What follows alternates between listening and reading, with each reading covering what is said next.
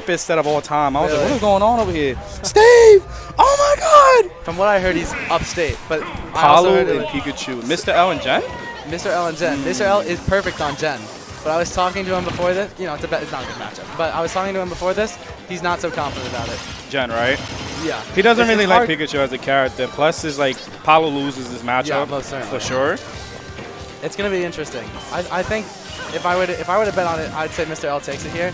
Just we're talking like set count. He's perfect on it. I mean, can't be bad. I don't know the exact numbers, but I do know for a fact Mr. L is absolutely positive on Jen. Yeah. Whenever they played at Kingdom, I'm not sure if they ever did Fusion.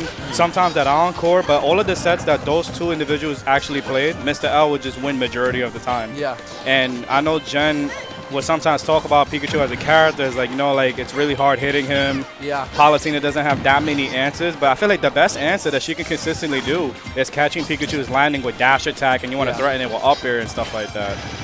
As a Palu player myself, this is definitely, like, no one's going to tell you this is an easy matchup. I'll say that. Like, there's not much you can do if he stays grounded, especially. And that's what a good Pika would do in this matchup. They'd run it, they'd throw the T-Jolt, and then they can run in. You really have to play around T-Jolt, like jump around it, roll through it sometimes. You have to mix up what you do. What makes Mr. Oh, go ahead. It is just, by all definitions, a bad matchup. Yeah. What makes Mr. L so different than the other Pikachus that a lot of people would normally play is that he mixes up his aerials when it comes to him being in his advantage state. Oh, yeah, like most Pikachus, that they would just go for like them better about a double fairs or some type of double aerial that Pikachu can do. And Mr. L would just mix it up because in a high level, he understands that you want to hold shield because you're threatened by Pikachu's frame data. So he would just mix it up here and there. Like, I'm going to throw one aerial, but I'm going to just land a tomahawk you or something like that. Yeah. And his edge guards are very consistent too, because he'll make you think, well, I'm not going to press any button because I don't want to look like I'm panicking. But he'll sense that out of you and like, well, all right, I'm just do whatever I want then. Exactly. And that's when the rock, paper, scissors game starts coming into play. So I'm curious to see if Jen's going to actually react fast enough for today and catch on to Mr. L's advantage state and see if Jen can actually polish some Pikachu combos. Yeah, I also think I will say, so I think a lot of the reason that Mr. L does a lot of the reason Mr. L does so well against Jen is he plays Hydra a lot. You know, they're both Wi-Fi players. Yeah, I'm pretty sure they're really good friends. And then Jen, on the other hand, there are no Pikas in New York. You're right. There are none. I miss the old classic ones though. They used to be my favorite homeboy Kiyarashi, and then there was Mouse Rat. He actually came to the latest Xeno. Mouse Rat? Yeah, I saw him in I saw the top 8 of Xeno, and I was like, Mouse Rat, where were you at? Because I think he was considered like best in New York City. But then Pikachu just died. They just don't exist anymore. And I feel like it's because of the amount of consistency that Pikachu actually has to take, which I don't ever... Like, that's my main reason why I don't get pissed off when I'm fighting a Pikachu, because it's like, they're rare to come. Yeah. And especially at a high level, I feel kind of on to fight a Mr. L. I'm not even going to hold you. Yeah, I can see that. Oh, good air dodge. Good reaction for Mr. L, not falling for that, but better punish. Yeah, I think L's quick attacks are very good as well. He uses quick attack in a way Pikachus don't typically use it. He'll use it like I saw early in the set. Like he went to counter the because he thought he was gonna thunder him through the stage. Yeah.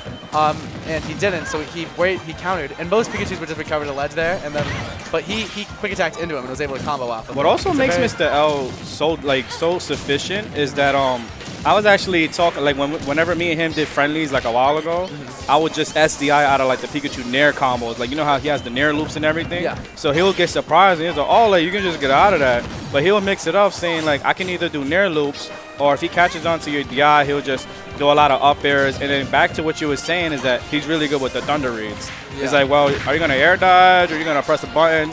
I'm just going to react accordingly, which makes Pikachu very dangerous when it comes to his advantage. Oh, misses the back here, unfortunate for Jen. Accidentally pull off when he went to short hop. Unfortunate. So, definitely, it's still anyone's game, but definitely L has the slightest lead right now. But I will say, that's going to be it. He's going to take game one. Oh, God. Dash attack being so good when you're on the ground. Absolutely. It's so good for catching landings, too. I think he just predicted like Jen doing some type of aerial, but because Pikachu is so small, he just took full advantage. You're either going to Nair or you're just going to do some type of aggressive button in the air, and I'm going to just call it out with a dash attack. And I think it anti-airs too, if I'm not mistaken. Yes, yes, yes. It is an insane move. And it's also, it's not safe, obviously, but it's not terribly unsafe. You're never going to punish it with like an up smash. Yeah, it's not like a crazy smash attack or something like that. You have to put like, it's one of those moves that, because I know Jen had me laughing when he like consistently started playing this matchup with, I think it would be Mr. L, and then what's his Jersey Pikachu name? Not Odyssey. He started with an O, but I forgot how to pronounce his tag. But he would play the Pikachu matchups, and he would just get annoyed by dash attack because he's trying to figure out a way how to consistently punish it. Yeah. Especially on shield, but I'm glad that you noticed that. It's like, no, it's a good move, but it's not unpunishable. Yeah. Like, it's absolutely, you can definitely shield grab with any character. Yeah. But Pikachu, you know, he's just a good character at the end of the day. And also, once you get to like that 150%, that's when grab starts killing. And that's when it's really scary because it's pretty hard to just guess what he's either going to dash attack or he's going to grab, and either one are going to kill you. Oh yeah, but like when you're on 150%. Yeah. Yeah, that is the most threatening part now that you mention it. Because Pikachu can play so many good neutral interactions, but he'll have a hard time killing. But once you reach that magical percent, that's when you got to start, you know, being a little worried, be more on your toes and everything like that. You're either going to die by a landing dash attack, you're in the air, and you're going to eventually panic when he's going to do a thunder or kill you with the smallest upper. And just like that, calling out the aggressive aerials right there with another dash attack. Yep. Yeah, wow. This character's insane. I will die that he's still the best. I will die on the hill that he's still the best in the game. Yeah. For sure, I definitely agree with that 100%. Mr. L being, I can't think no other Tri-State Pikachu at all. Yeah. But yeah, let's see. So now this is also where Pikachu's going to shine because he doesn't have to approach anymore. He can camp him with T-Jolts, and he's going to take so much from this loop right now. What I kind of want to see Jen do is that whenever because Jen is known to be very consistent with his ledge trapping and edge guarding. Yeah. But I want to see Jen. Oh, there we go. I was about to say. I was about to mention something like that because every time Mr. L recovers, he would like throw some type of quick attack a little over it, but he'll somehow go back to the ledge, trying to make you on your toes whether he's gonna go for center stage or back to the ledge. But in this game, you kind of want to hold down center as Palu and keep your opponent on the ledge.